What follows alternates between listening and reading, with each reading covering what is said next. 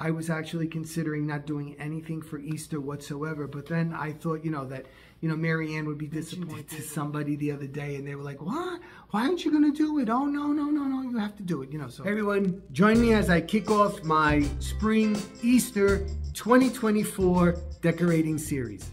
Hey everyone, welcome back or welcome to an episode of Life with Mary Ann and Joe. My name is Joe, if you just stumbled on me, and we do a lot of things, decorating and travel and whatnot. Try to, sometimes I've been experimenting a little bit with vlogs too, so, you might see that. Okay, so for those of you who know me, I talked about my Easter stuff. I have a lot of Easter things, and it's kind of like childish, and I said it was crappy. It's not so much crappy, but it isn't to the standard that I think my brain has got to at this point. I really don't like all that whimsical, that whimsy baby kind of stuff anymore. Although I'm probably going to do the bay window very whimsical, because that's what, in the outside world, that's what people expect. They see that and they're like, oh, how cute that is, but I don't really want that so much in the house. So I'm going to try to, step it up a notch and not have it look so okay. So baby. For those of you who don't know me, I try to do everything on as much of a budget as I possibly can. I do not go out and buy a lot of stuff. You will not see me do all these hauls and everything like that.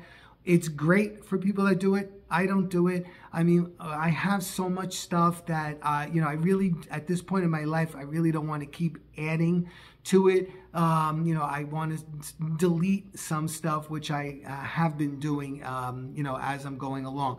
But that doesn't mean to say that if I saw something that was absolutely beautiful, or something that was such, a great price or something like that, that I wouldn't buy it. If I was in a thrift store, if I was in another store and I saw, a ceramic bunny or something that was, birds, something that was spring-like or Easter-like, I would really consider buying it. But most times I don't come across that kind of stuff. So, I have a very limited amount of things that, like I said, that aren't, so much childlike. What I'm doing is the dining room is going to center around a piece that I believe I purchased 3 years ago. It's a ceramic piece. I got it in TJ Maxx. It is a mama bunny, and I think, if I remember correctly, it has 2 baby bunnies with her, and they're carrying umbrellas, and it looks like they're going for a walk. And the first year I got it, I put it on the dining room table, and I hung crystals from the chandelier to make it look like it was raining on them. Now, I didn't do that last year, but I got a lot of comments kind of like, oh, why didn't you do that? So I am going to do that this year. So, and that is serving as my centerpiece for the entire dining room, even in color, because it's a lot of pink and blue. So I'm using china that's pink and blue, and I'm going to be using like pink and lilac kind of tulips and things like, on that order. Now, what I'm trying to do is something called Whimsical Elegance. Never heard of that before? Me either. I just made it up right now. So, it's going to be whimsy, but it's not going to be kitty whimsy. It's going to be more elegant. And again, for those of you that don't know me, I, try to do things on a budget.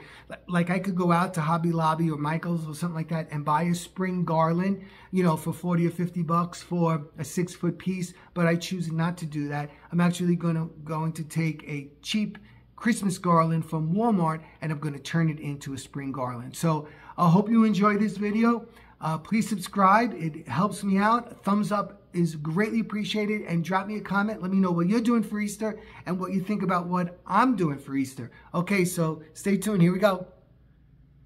Okay, so today I'm going to start here in the dining room. I'm going to do some Easter stuff. It is the 22nd of February right now, and it's close. So I have to take down this winter stuff. I just have so many things going on because we got, new furniture in the family room, and I move furniture around in the library, and I move furniture around in the music room, and I'm just like moving everything all over the place, and I'm going a little bit crazy, but I'm going to start. And I think actually, I wanted to do a more elegant and sophisticated look. But like I said a couple of videos back, I have a lot of first of all, I have a lot of crappy stuff. And I just really, honestly, I don't want to go out and spend money on bunnies and things like that. I just don't want to because I'm not really that into that whole scene, but you know, I'm going to do what I can here. I guess what I'm going to do is I'm going to make this a little bit more whimsical than I actually wanted to. I'm not going over the top, but I am going to do a little bit of whimsy. So the first thing I'm actually going to do is I'm going to clear out the china closet because I want to do a more pink and blue look in here. So that's the first place to start. And I have to get the branches down from up there and that pine and pine cones as well. Alrighty, so I have it cleared out and I just have to wipe it down and I'll be ready to put the china in. But before I do anything else, I still have to take that down up there. So, and here's what I took out of there. And actually what I'm going to do is I think I'm going to put this, well, very small part of it, in the glass cabinet in the kitchen, the glass front door area right there. So I have to empty that out to put this in, but I'm not going to show you that. All right, and I know you're here because you're curious. So this is what I did. Really simple arrangement in this cabinet over the sink right here. So, you know, it's very neutral looking and it goes really well with what we have going on here. Very, I think, classic looking. Okay, so that's that. And this is what I'm going to use in the china closet because it has the pink colors, it has like this pale blue, it has a violet, and then it has the black, and I think it'll be really nice for Easter. Okay, so I wanted 3 on each side. So if you notice what I did was, to make it, you know, because of this design, I put the pink flower on the top of every single one. So I have the 3 over here, and I have the 3 over here, and now I'm going to work, oops, in the middle there. All right, so in the middle, I put the platter here, and then I put 1 there, and then I put 1 there. Next, I put this soup tureen. Now, this does not go with the set, but it has the same colors. It has the pink, it has the blue, and it has this yellow, which well, there, but whatever. I think it goes pretty well with that, and it's an eclectic look and not so static, as the rest of it's going to be basically the set. Next, I put 2 of the coffee pitchers or tea, whatever you want to call them, there. And I put 2 of these large serving bowls here. Put a sugar bowl there, and notice I put the pink flower out, and a sugar bowl there, and I put the milk pitcher there. Next thing, I put the coffee cups with the saucer I put here, and then I staggered it over to there, and then down in there. And then down here, I put 2 more back there, and then I put 2 in the back over there, and then I put 2 in the back over there as well, okay? So now I'm ready to Easter-fy it a little bit. Okay, so next I'm going to try to show you how to make a spring garland out of Christmas garland. And I know I can go out and go to Hobby Lobby and buy a spring garland for 40 or 50 bucks for 6 feet, but you know what? I don't want to. I think you come here to see how I can create something more on a budget, and that's really what I'm all about. So I took this cheap Walmart garland, and usually for Christmas I'll double it or I'll triple it to make it really thick. But for right now, if you can see, I separated it into its skinny little piece here because we don't want it seen. We want it there to stick things into. So I'm going to continue. I started right there. I'm going to do an asymmetrical thing. Started there. I'm coming around, and now I'm going to work over on this side. So I came around here like this, right? And then I came down here like that. And then I'm dropping a piece down here. And I'm going to put a 3M hook right there. You see that? so that I can hold this piece of garland nice and straight along this side of the china closet.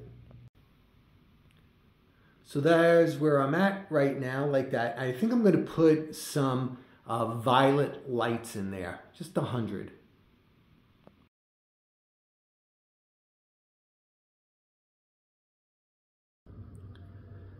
All right, so there is 100 pink lights in there, just to give like a little bit of a back glow. All right, now I'm gonna un-Christmasify the garland. So I started here in this corner. I stuck this pick in here, kind of made a cascade down, and now I'll continue with more spring-like looking leaves. So now we do the balancing act. I started on the right, and then I go to the left, and I'm going to go back and forth and do that throughout. So based on what kind of picks you have is how much or how less you want to, make your Christmas garland into more of just a greenery, like a spring kind of garland. So I had this long piece right up here, and then I had there's another one right there. That's one I started with in the corner. Then I have this piece right in here, so that's 3. And then I have another one right there, that's 4.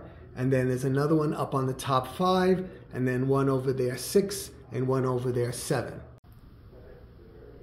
So right now, that's where we're at right now. Next, I'm going to work in these. I just have 2 of these picks, but because of that like light green color, that suggests that the leaf just opened, a more springtime color, whereas, not 100%, but a lot of times you don't see this kind of color in the summer unless you have like a grape, what do you call it? The potato vine, that's chartreuse, I think, that color. So I'm going to work those 2 in. All right, so you use your same Christmas decorating skill principles. So just don't lay things, incorporate them. So you see that those light green leaves, I incorporated them into that side right there, and I tried to balance it out by incorporating it in on that side. Okay, next up, something. All right, so next I'm going to start incorporating the color, the pink and the lilacs. So I'm going to be using some tulips, and I'm going to be using these great picks here, which I had gotten in the Dollar Tree a couple of years back. They're really nice, and again, they have that drippy look and that I love. So I think I'm going to incorporate these in first. Now starts my process of back and forth, which is the same principle that I will use on a mantle, but since I'm not doing the mantles this year, I'm doing it here. You can see I put one over here, and then I put one over there. So now I'll come back here, and then I'll go back there, and I'll just keep layering them in. All right, now I have those in, and I used 12 of those. Okay. Next thing, I think I'm going to put in some tulips, I think.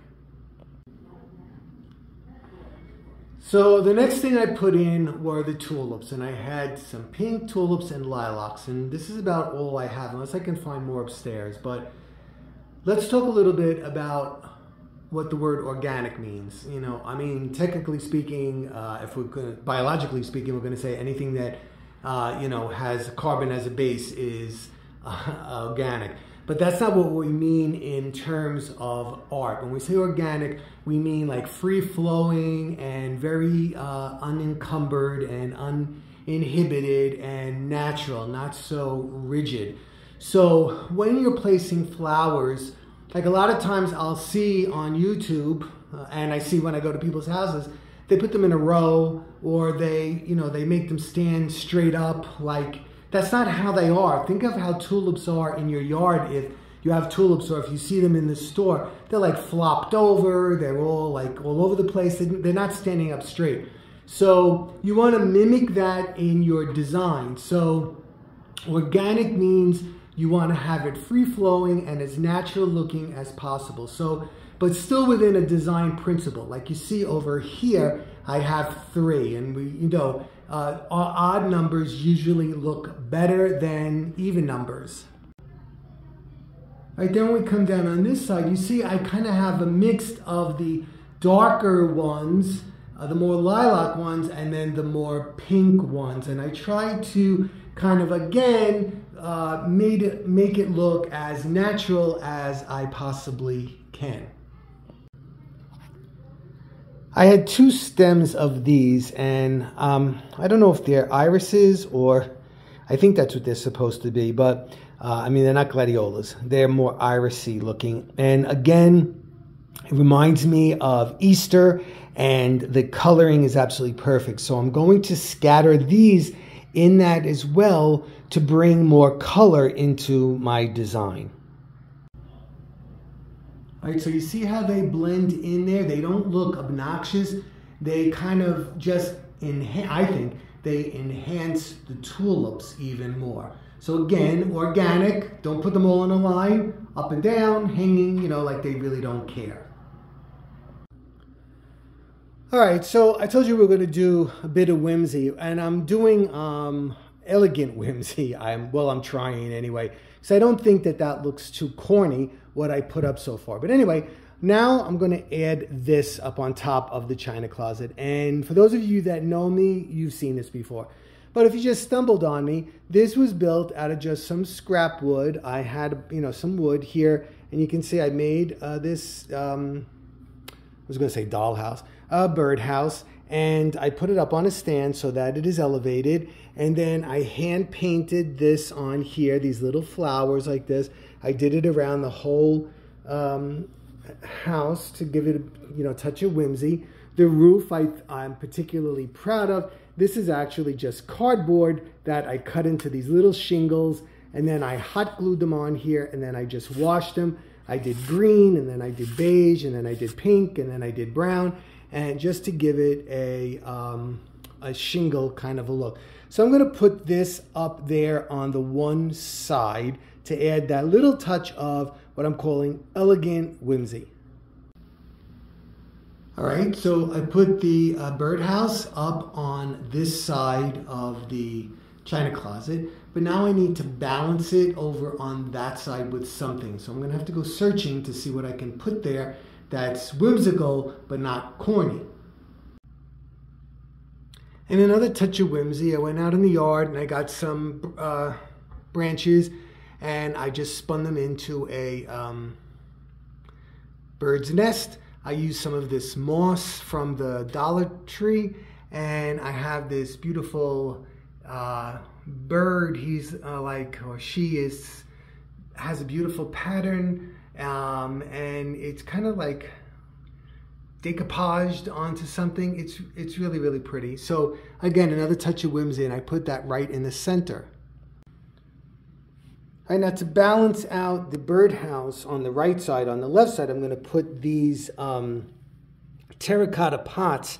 And believe it or not, I got them in the Dollar Zone a few years back. I painted them this color, so they're perfect for that. And these, I'm going to put them on these candle holders, but I painted this part green, and then I made this part the pink to kind of look like a flower, and then that can sit right on top of that. Hopefully, I'm going to try it.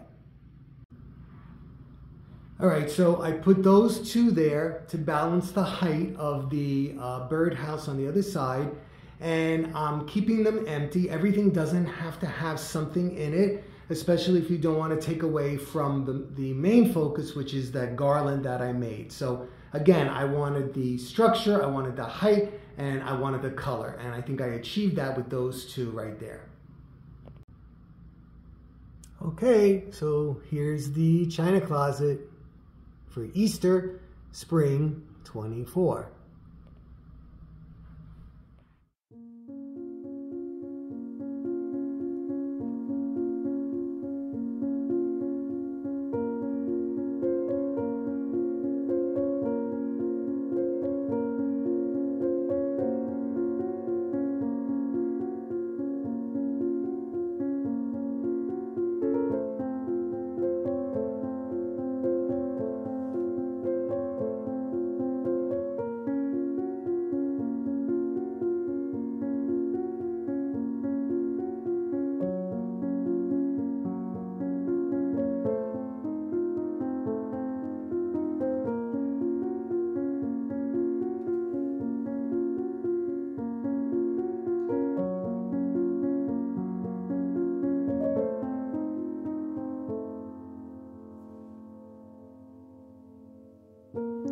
Thanks for stopping by, everybody. I really appreciate it. Take care, and I'll be seeing you really soon. Bye-bye.